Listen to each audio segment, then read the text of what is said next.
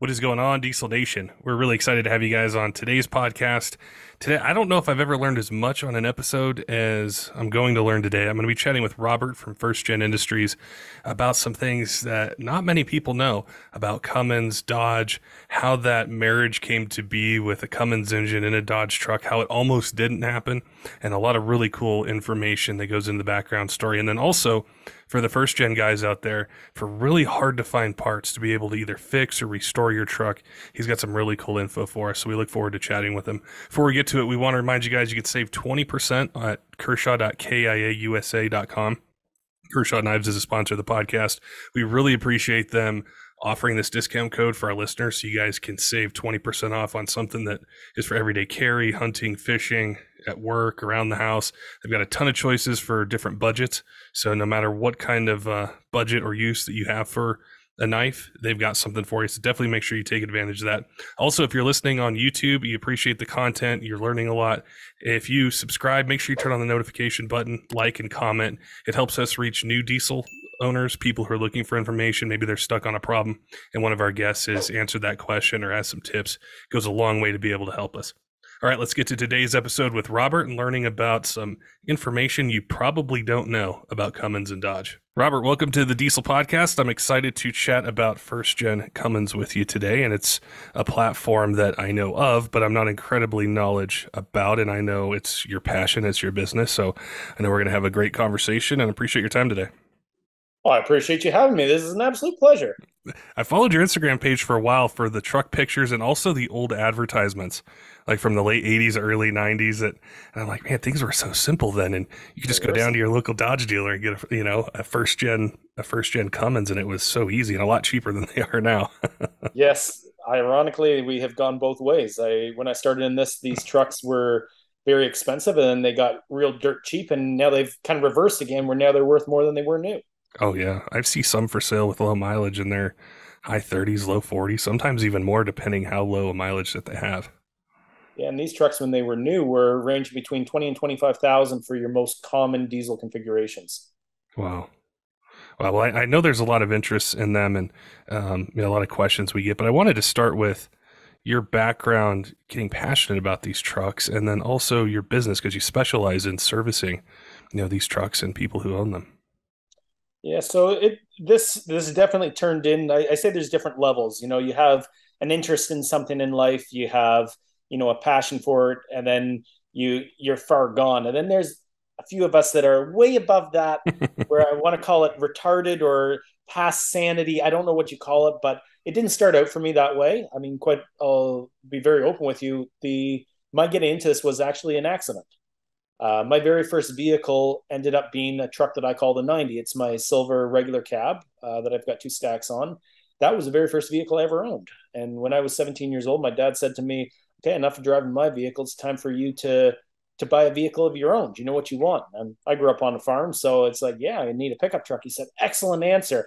Is there something specifically you're thinking about? And I grew up around his drag racing Mopars and all, so I was thinking something like a Dakota RT, maybe an SST or Indy Edition Ram. And he's like, no, that's not.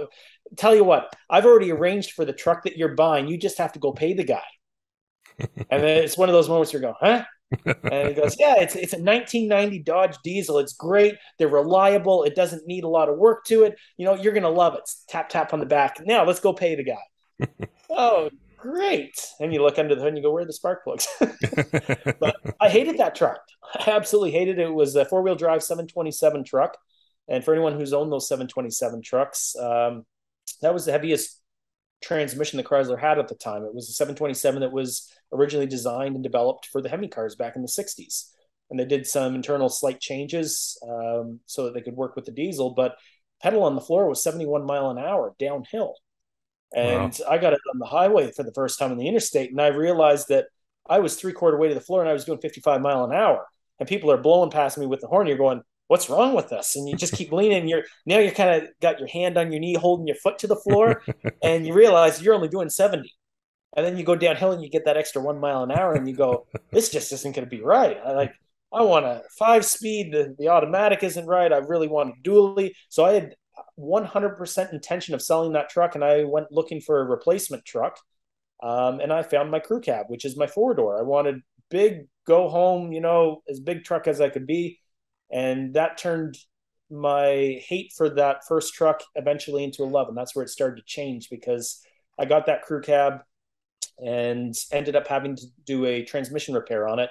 It was already a diesel swap, so it had a Getrag G360 in it, which are notorious for, unfortunately, they were really a gas or tranny that was used behind a diesel. Their torque rating was 420 foot-pounds, but it wasn't really designed for diesel foot-pounds. And that transmission was toast, and I had planned over the course of the next month to pull the transmission out, rebuild it, and put it back in, and then sell the other truck now that I had a dependable transmission in the new truck. And well, that turned into a 13-year restoration. And the more I got into that truck, well, now the silver truck became, hey, you gotta have a truck still. You're on a farm, you still got to make it work. And that truck began evolving, and both trucks ended up being restored at pretty much the same time. And both of them were going through stuff, and I just fell more and more in love with the trucks. And that was through the 2000s. By the time I hit 2010, yeah, I was far gone.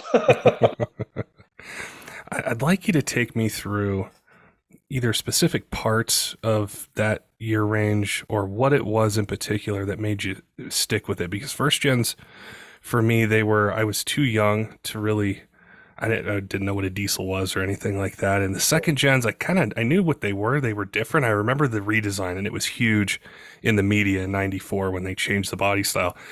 But I didn't really start to pay attention to trucks till like 2005, 6, 7. And, so if you're in the mid 2000s, what about that 89 to 93 just grabbed you and you've stuck with it?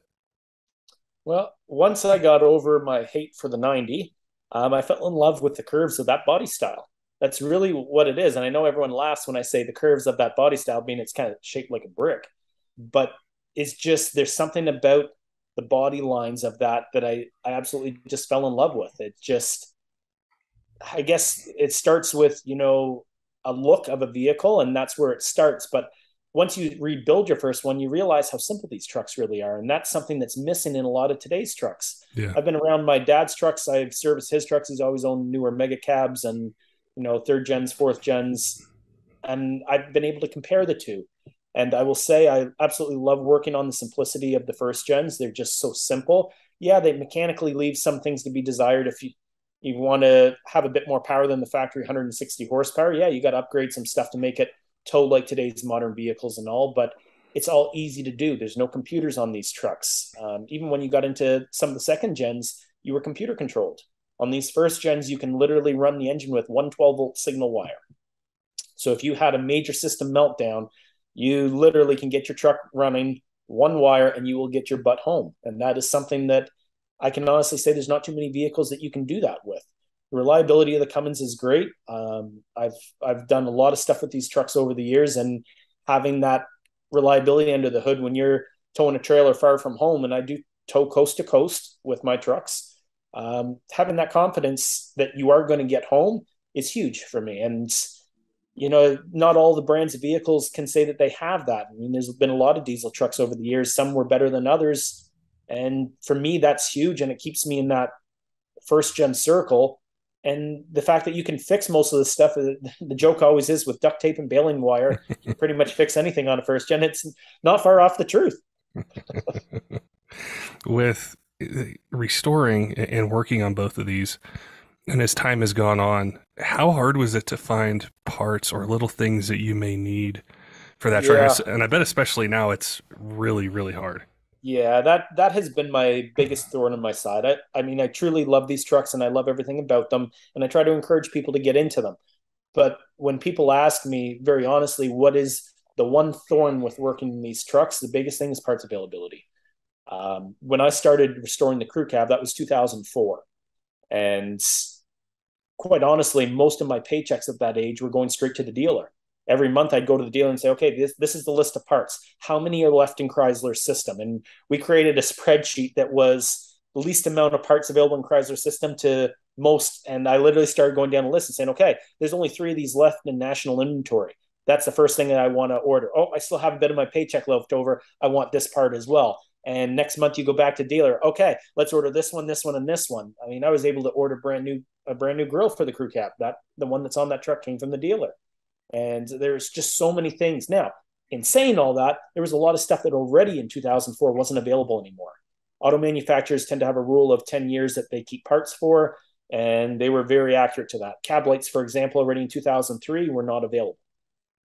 And that got worse and worse. By the time 2015 came around, and I was trying to finish off the crew cab restoration, there was, I'd say, probably 95% of the parts were no longer available. A lot of stuff that I had originally talked to the dealer about, stuff I couldn't afford at the time, because you're on a school budget, and that eventually became your early working budget. And yeah, there's stuff that you couldn't afford. And by the time I went to get them, they just weren't available anymore. How did that turn into a business? Because when I was on your Instagram and I clicked on your website and I was going through your About Us and what you do, and I really loved it because I haven't restored a vehicle, but when I think of doing it, the first thing I think about is, okay, make sure the engine, transmission, and driveline is going to work. But then I think there's all these other components and things that just with time and with the sun and weather, and like cab lights, headlights, stickers, like I want it to look as close to 1993 showroom floor as I can. And I really appreciated the way the website explained it and what you guys do. But I want our listeners to know how this passion also turned into a business where you're servicing an 89 to 93s and providing a lot of value and opportunity for somebody who either buys this truck or wants to restore one that they have. Well, I got to the point by 2015 that if I couldn't buy parts for my own truck, everybody else was in the same boat, obviously. And it's not a good boat to be in. By that point, these trucks had been out of production now for 22, 23 years, and Chrysler didn't have stock on anything.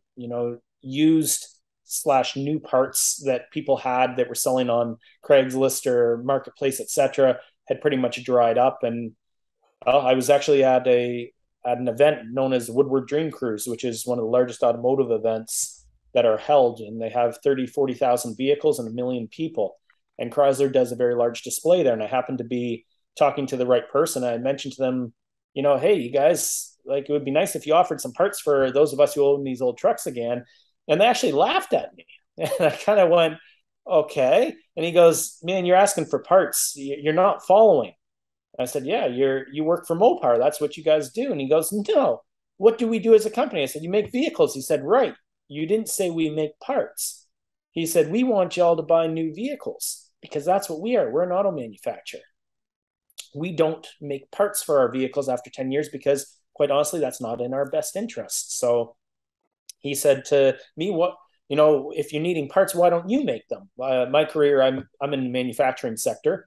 So, and he knew this, and he just said, like, why don't you make parts? And I said, well, quite honestly, I don't know what's involved. And he said, we have a program known as the Mopar Authentic Restoration Program. And the way that works is Chrysler's parts division, Mopar, works with a specific company. In this case, it turned out to be me. And they go through all the parts that the market needs. So we co-develop. They look at every part. They help with engineering drawings when they can. Sometimes stuff isn't available and I have to reproduce the stuff from scratch. But the idea is that we can reintroduce the parts that look identical to what you purchased through the parts department or came on your vehicle from the assembly line. And there is to be virtually no variation from what was originally made to what we reproduce. And I like that mostly for the sake of, by the 25-year mark, there was a lot of parts that started floating up onto the surface of the market that were made offshore. A lot of parts that are made in Taiwan, China. There's places around the globe that make a lot of auto parts, but they're aftermarket ones, and they don't hold the same quality standards that Mopar held. And I'll be the first to admit, the headlight buckets on my 90 I replace every 2 years because the lenses fall out, the paint starts peeling off, and that bothered me. I mean, I've brought these lights now probably 8 times, and I shouldn't be changing the headlight buckets that often.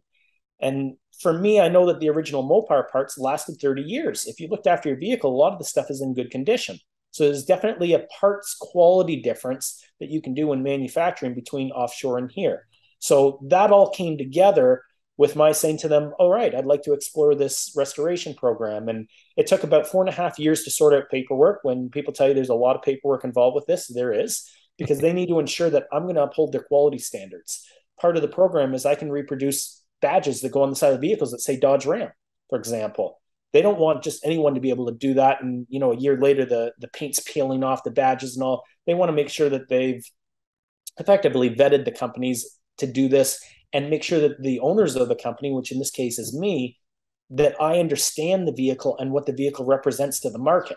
In this case, I very much understand what that vehicle represents to the market because I'm my worst critic. Because when I do my restorations, I like all authentic Mopar parts. So if I'm going to reproduce a part, it better be my own quality standards. So that's effectively where First Gen Industries was born. We came out of that need of the market and we started retooling stuff. And it does take a while to retool. Some tools can take a year, 12 months of machining time. You've got 600, 700, 800 hours in a CNC to make sometimes one mold. And some of these molds are honestly 2,000, 3,000 pounds. Some of these things are huge to make some of these parts. So it's a slow ramp up being how much time has to go into it, but we are going down the road of making these parts available again. That is really impressive, because when I think of being an enthusiast and loving this truck, and you go to a huge event or something like that, and then being able to reproduce a part that Chrysler or Dodge had on a truck in 89 to 93, they give it the stamp of approval. Hey, you can do this.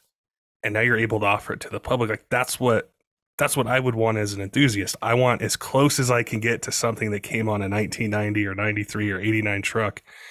And so I think being able to offer that is really unique. Very much so. And I will take it one step further. It was unique because my background isn't an auto parts manufacturer.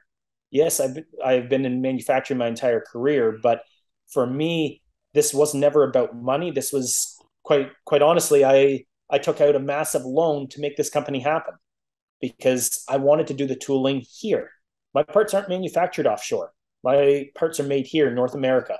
A lot of the parts that are on these trucks came from Canada and US. And I have stuff that's being reproduced in the United States. And I have parts that are being reproduced in Canada as the parts originally were. And I'm trying to keep as authentic as I can to that because for me, I know that it's North American quality. There's something to that. And at the end of the day, you're 100% right. I get to see people starting to install these parts that I make on their vehicles, and it makes me happy inside. I don't take a cent from this company. It's not my day job. I work this afternoons, evenings, weekends, but for me, this was never about money. This is strictly about passion that I want to offer parts. And if I were to take a paycheck out of this, there's that much less dollars to throw back into more tooling so the next part can be developed. That is what my goal was from the start with this company is I want to change a community that I've been highly active in for over 20 years because it's a passion thing. And the moment money would get involved, that changes things because it becomes a business. Yeah. Yeah, it does. And I think if I was in the position of having one of these trucks and I wanted to restore it and I go onto a search engine and type in, first gen headlights or cab lights or anything like that, I would gravitate towards the company that I knew was passionate about it. And I know that, when people go on a website, they might not click the About Us, they might not read into it. But for those who listen to the podcast, I really wanted them to know that because it's not just a business that's looking to make a quick buck, sell you some stuff, get out the door, and 2 years later, you can't get in contact with them. It's just something you're so passionate about and you wanted that quality and that availability. And, that kind of leads me to this other question I wanted to ask you. I've always been curious about it. Is I think back to that time frame, so 1989, Ford had the IDI, there was a GM 6.2, and I don't know if you know the answer to this, but what was Chrysler's thinking at that time, or how did they approach releasing this? Because I think in a way, the 5.9 just changed the diesel landscape and ownership a bit. It kind of pushed it forward, which even today it's still living off of that reputation. But do you know what really pushed them to bring that to market and combine Cummins with their Dodge platform?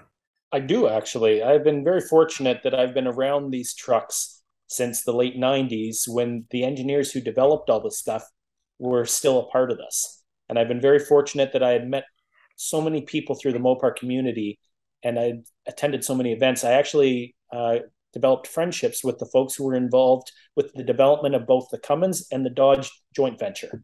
So I got to hear this firsthand. And to answer your question in detail, we have to go back actually a little further. So I'm going to throw the question out to you. What's the first year of Dodge diesel pickup truck? Ooh. Late 30s, early 40s? Actually, no, it goes back even farther than that, I think. Well, yeah, if we want to really play back, it's actually 1964 was the first diesel pickup truck that Dodge played with, but that's in very limited volume. The next one was 1978 when they came out with a Mitsubishi diesel. It was actually a forklift engine that went into the Ram pickup trucks. And they had come out with that because of the OPEC oil embargoes and all that they were having the issues through the 70s. They wanted something that was small and fuel efficient. And they put this engine in there, but the problem is it was so underpowered that it literally took about a mile and a half to get the truck up to 60 mile an hour. So it was such a sales flop that when Lee Iacocca took over running Chrysler after the government bailout in 1980, that Lee Iacocca basically said to the truck division, we need to deal something with our sales here. Through the early 80s, Chrysler owned 3% of the truck market. You do the math on that. That is peanuts in volume. So Chrysler had kind of looked at their very aged platform. I mean, they designed that first gen body style in 1972 was the first year of it.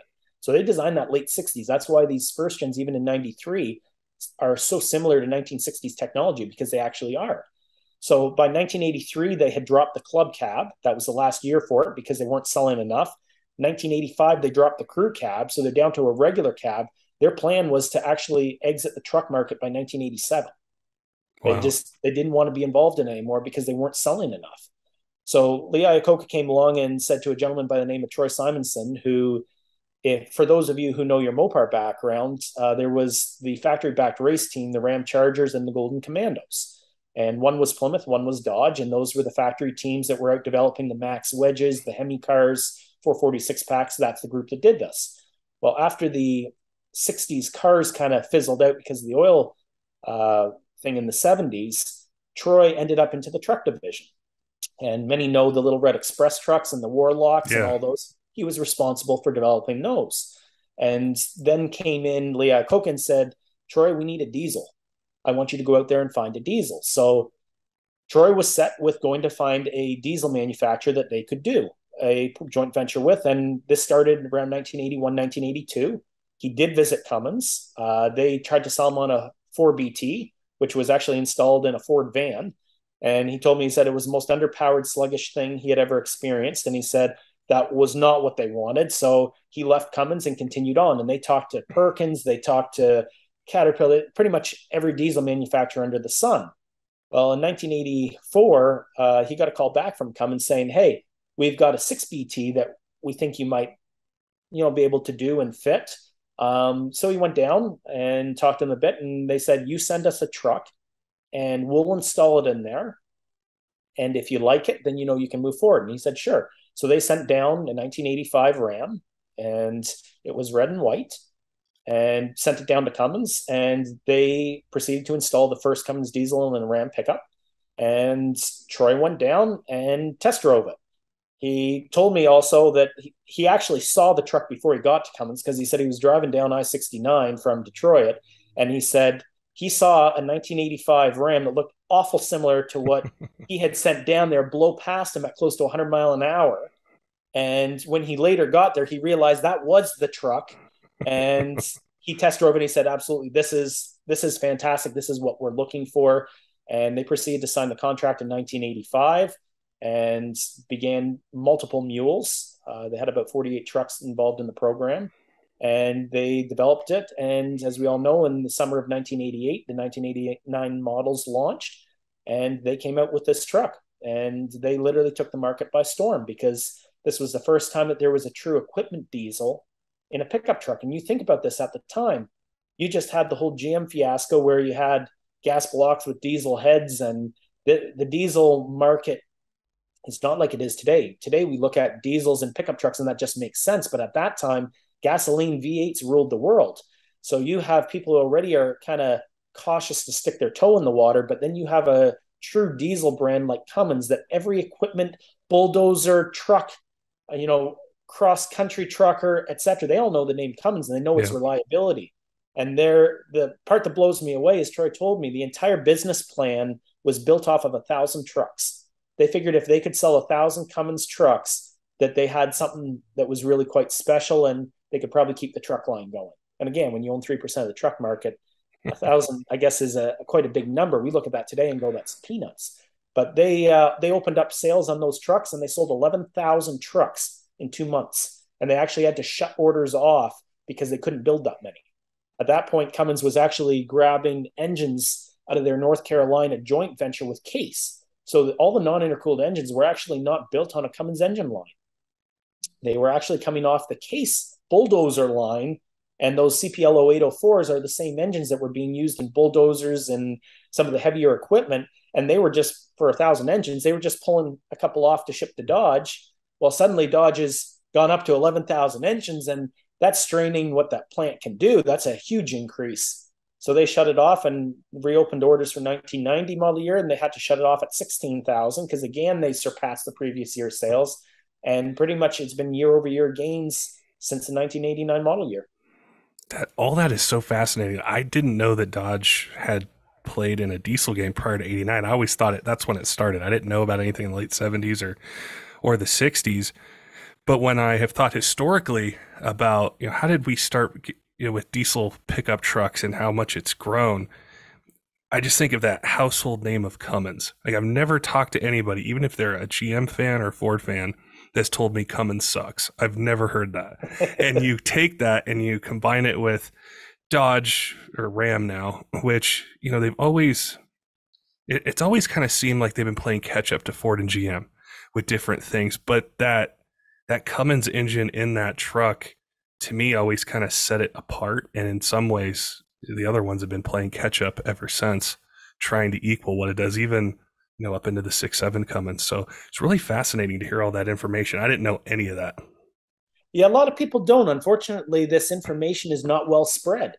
I mean, quite honestly, as involved as I have been with these trucks, if it wasn't for Troy Simonson, who was the head of the Dodge venture of doing this, and a gentleman by the name of John Keel, who was the head gentleman involved on the Cummins side to make this deal happen.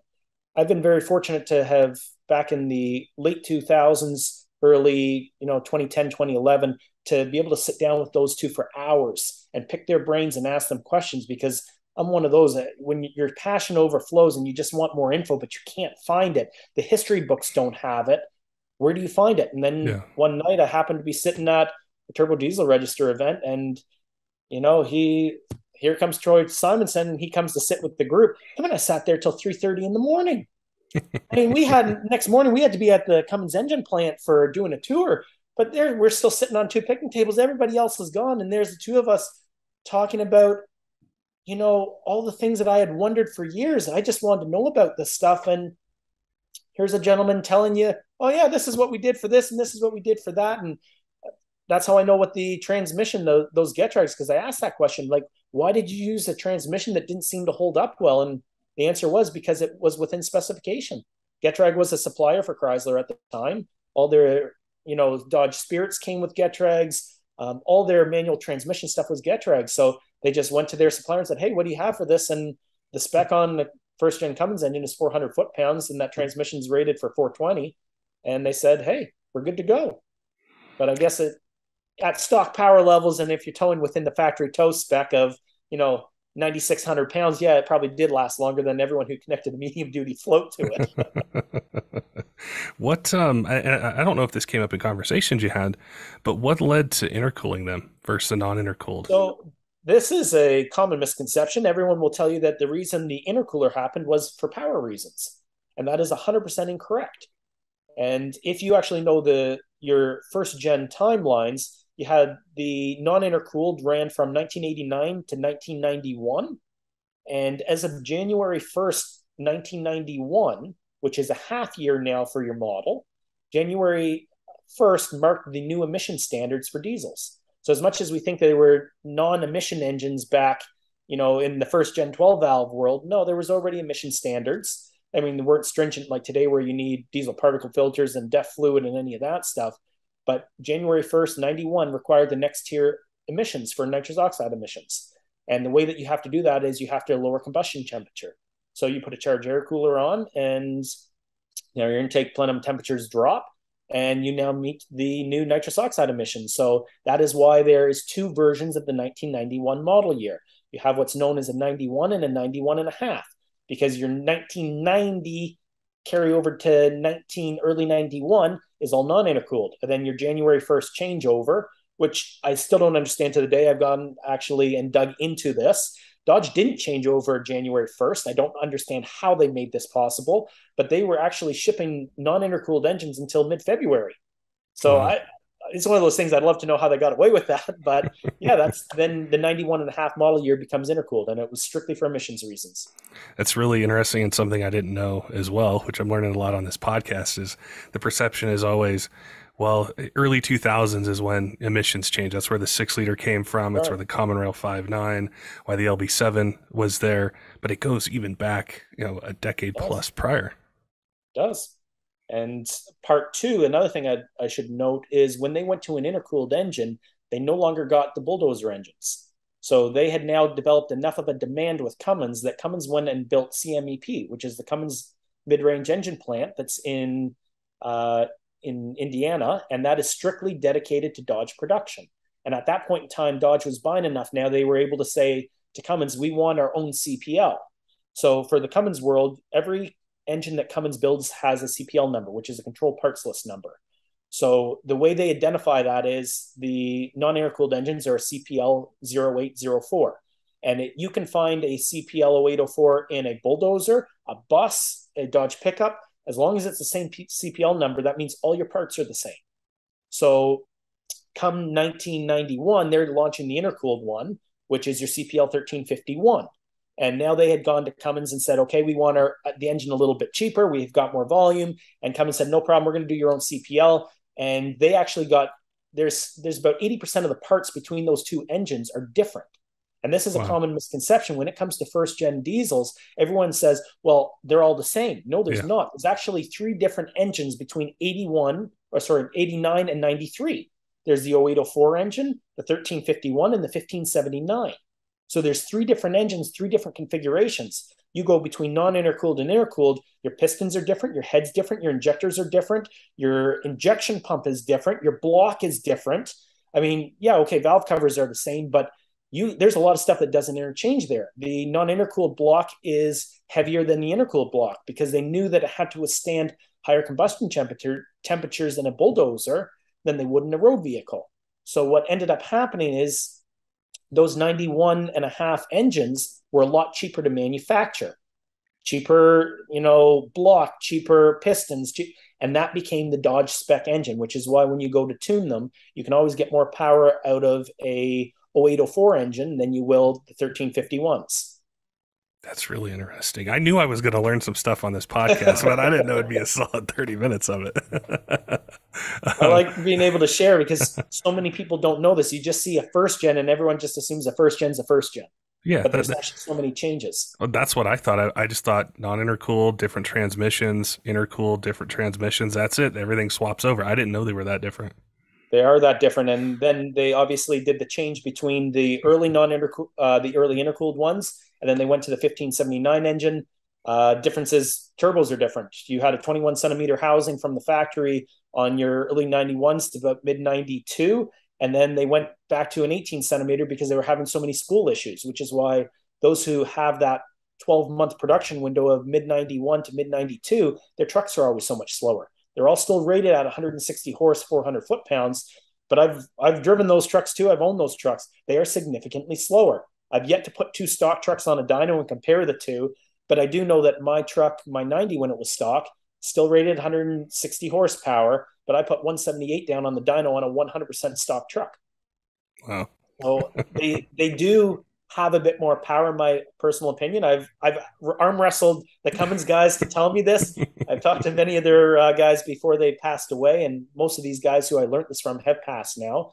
But I said, okay, you got to tell me, was this like the 1960s where Chrysler rated the Hemi at 425 horse, but was actually closer, to 450, 460? And they said, no, they were all rated at 160. But I can tell you there is a difference. In the case of the non-intercooled, those engines were actually sold as 300 horsepower engines that were detuned to 160 at Dodge's request because they wanted to keep a transmission in the truck.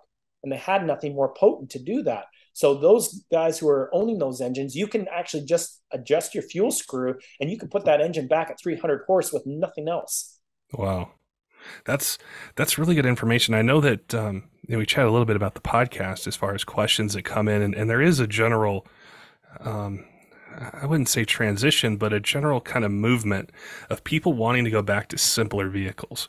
And especially with how complex the newer ones have gotten, they want something that gets good fuel economy, they can fix, they don't need a bunch of computers and a degree in software engineering to do it. And they love that. And they might not be brand loyal. So they look back to the Ford OBS, the GM 6.2 or 6.5, or the first gens. And so for someone that is saying, hey, I'm interested. I like that body style. I like what I heard. This is really cool. I've heard good things about them, but I don't know a lot. What are 3 tips you would give someone who's looking at an 89 to 93 to just find the right truck, whether that's looking at their goals, are they going to modify it, or what are just some different things with those particular trucks to keep in mind as they're making a purchasing decision? So not one of my 3 points, but I will say regardless of which vehicle you want to buy, have a vision in your head first of what your end goal is, because that will dictate some of what your truck is. If you want to basically buy a truck and do very little to it, order a couple parts online, and you can have your truck ready to go. That's very different than if you want to do a multi-year restoration on it, because at that point in time, I would say look toward Ford or Chev if you're not brand loyal, because you can pretty much order every part you need. When it comes to these first gens things, I mean, I'm in the process of reproducing a lot of this, but there's approximately 15,000 parts on a vehicle. I don't have all those available yet. Yes, in the next couple of years, but that's going to be different. So that's my forerun to what I'm going to say here. But 3 things, first and foremost, especially for those who are in the salt world, and you're not in California, Arizona, and the South, rust. There's several spots to look on these trucks. The biggest one is the drip rail, which is just above your windshield. They are a 2-piece roof pan, and they press the 2 together and spot weld them. And then they put caulking in the drip rail to seal it, and that's how they did it at the factory. Well, as time has gone on, the caulking tends to crack, and then now you have water that's going down between the 2 layers. It sits in behind the roof, so you don't see it from the inside, you don't see it from the outside, and it rots your drip rail from behind. And there has been thousands of these trucks that have been scrapped due to that, and no one makes a replacement part yet for that. So watch that. Your cab mounts, notorious spots to rot out on these trucks. 9 times out of 10, it's caused by the floor pan, though. Your floor pan, there's a driver's side knee vent that is the old school vent. You can slide it open and you have wind that blows in while you drive. They use a open cell foam gasket. And after 30 years, they have disintegrated. And when it rains, the water goes down, and what's supposed to deflect it, it now goes down underneath your carpet and rots out the floorboards. I've had trucks out of Texas that I've owned that have rotted out floorboards in that area. And it's strictly because water gets in there and it gets stuck under the carpet. People don't see it, and eventually it's going to eat that metal. Over the rear box wheel arches, that's another common spot, and one that very few people actually speak on. They'll talk all the sheet metal all day long, but no one ever tells you, check your frame rail. Where your fuel tank is on these trucks are notorious for salt getting up in behind, and they can never get washed out. And I have had trucks that I've been able to stick my arm through the frame rail, and they're so thin that I've literally bent frames in half by jumping on them. That's how thin the frame rails can get behind the fuel tank. Wow. So rust is your biggest thing. Driveline wise, these are fantastic trucks. That's my second thing. Is engines are pretty good. They have a dowel pin issue where some of them can fall out. I would say if 0.1% of all Cummins engines have this issue, a lot of people made a bigger deal about these than it actually is. Everyone says, oh, you got to fix your dowel pin. Yes, you do. It's good to be mindful, but I've been in dozens and dozens of engines, and I've only ever seen one that moved a little bit, and that's it. So that's one thing to watch for. Your biggest thing will be drive lines. For your rear of the trucks, you're going to have a Dana 70 in all your diesel trucks. They are prone to spin carrier bearings. So if your truck's new to you or you're driving and you hear something a little funky, check your carrier bearings. They're very often spun. For your transmissions, unfortunately, you had a great engine, but Chrysler struggled to put a good transmission behind it. The non-intercooled trucks will have a 727 as an automatic. That is a 3-speed. And for 91 and a half, they brought in a 4-speed, which is basically a 727 with an overdrive bolted to the back of it. And none of these are lock-up torque converters. So you had excess heat when you were towing, and excess heat will kill things. Unfortunately, it'll eventually bake your internals of the transmission. And even by 93, they had what's known as a Super LE package on the automatic, and it had 3 transmission coolers on the truck. Wow. It's insane when you think about that, but heat was their enemy. And by 94, they put a lockup torque converter into the 47 RHs, and that allowed you to at least have a lot less heat. But that's your big thing. If you're in a stick, listen very closely through first and third. Third is going to be your first one to normally make noise, because that's where people start finally hauling on it, because you've got some speed behind you. If you hear growling, like literally a dog going, "Arr," you'll get that out of the transmission, especially lower RPM. You're in for transmission rebuild. For the automatics, yeah, check to see slippage. Put your foot on the brake, put your foot on the gas. Yeah, there's going to be a certain amount of slippage, but if you're into 2000 RPM and you still haven't moved and your toes just kind of sitting on the brake, yeah, you're in for a transmission rebuild. And the 518s were very common for that. 727s, not as much. They were a much harsher shift, whereas the 518s were a soggier shift. They tried to preserve their transmissions because they were blowing too many up under warranty. So those would be the things I would say on there. And if really the last one is suspension, mostly on the 2-wheel drives, you had really primarily a gas suspension that they stuck a 1,100-pound engine on top of and expected it to live there. Watch your front ball joints. They're very prone to popping out of the control arms. No one currently makes reproduction control arms. So definitely do a double check of that. And there's multiple linkages in your steering. I have seen many people have close to fatal accidents because their front ends are falling apart. For the 4-wheel drive trucks as well, they still use the same style steering shaft where there's known as a rag joint. Watch that, guys. There's a company called Borgson. They make a replacement steering shaft with double U joints. This is a safety thing. I will not use a factory steering system in any of my builds because they are very prone to separating at speed, and now suddenly you have no steering. So that's one after 30 years. Hands down, spend the $250, upgrade that part, but double check your steering on both on the 2-wheel drive and 4-wheel drives. Just double check that stuff. Those would be my points that people should watch for. I know for those who may already have one of these trucks, and after the podcast, they click onto your Instagram and they see, the 2 trucks and the other ones you've worked on, that they're going to say, instead of buying a new one or something like that, I want to invest into this first gen. What kind of parts do you have available now?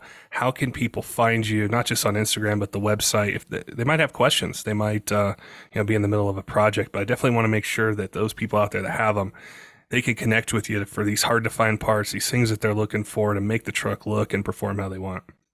So as far as parts go, we have dozens of parts currently in tooling that we'll be still releasing this year, but we've got the cab lights that go on the roof, the wiring harnesses that feed them. We've got templates. We've got decals, all the factory decals that I love on my vehicles because it makes them look factory correct. How to route your belt.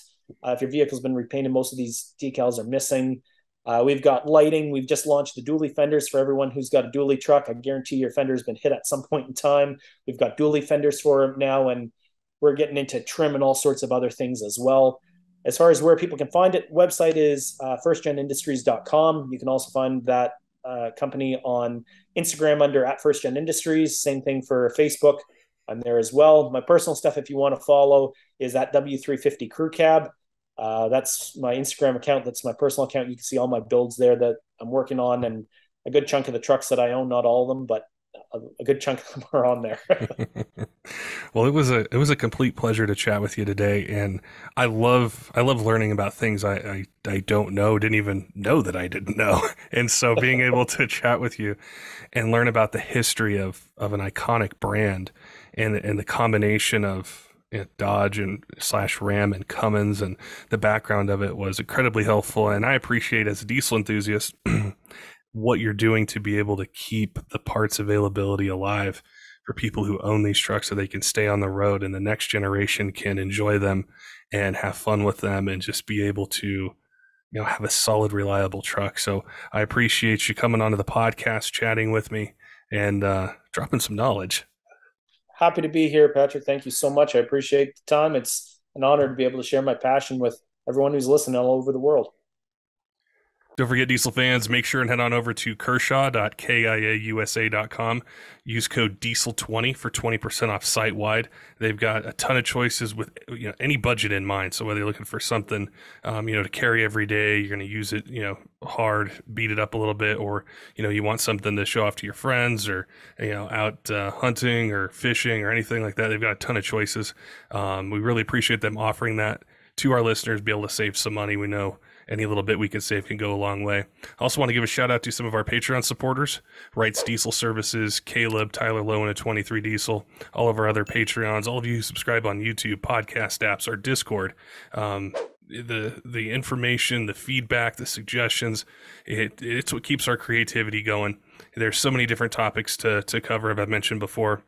That's why we're doing 4 episodes a week. There's just so much to cover with Cummins, Duramax, Power Stroke, EPA news, shop news, life tips, business tips, so many things that some of our favorite racers or companies out there, can share with us and help us. So we appreciate all your support these 6 years and look forward to bringing you guys even more awesome content. Until next time, keep the shiny side up.